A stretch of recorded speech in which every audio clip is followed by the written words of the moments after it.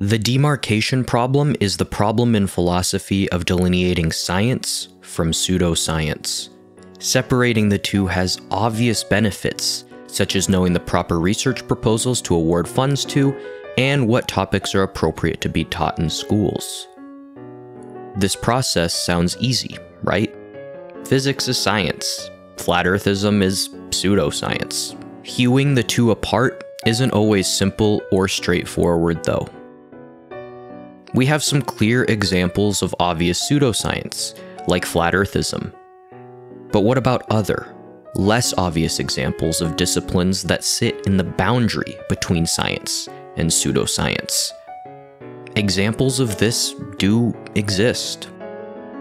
For instance, many people would call chiropractic a pseudoscience because it isn't embraced by the mainstream medical community. On the other hand, there is a large body of individuals who practice, discuss, and write about chiropractic as if it is a science. Importantly, patients seem to see actual results from visiting chiropractors.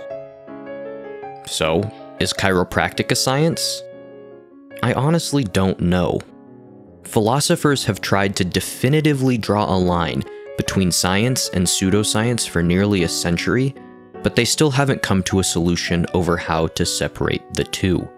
One well-known attempt at solving the demarcation problem comes from Karl Popper, who argued that if something could be falsified, then it was a science.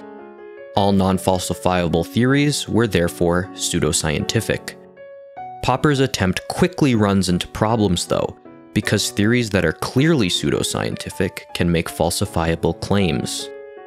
Meaning, under Popper's criterion of demarcation, they would actually be scientific. For example, a flat earther can claim that the world is flat as seen from space. Simply because this statement can, and has been falsified, does not make flat earthism a science. Funnily, and perhaps significantly, the falsification of a flat earth doesn't seem to stop flat earthers. So, the next time somebody claims something is scientific or pseudoscientific, think critically about what that actually means. Because philosophers have been struggling with the demarcation problem for a long, long time.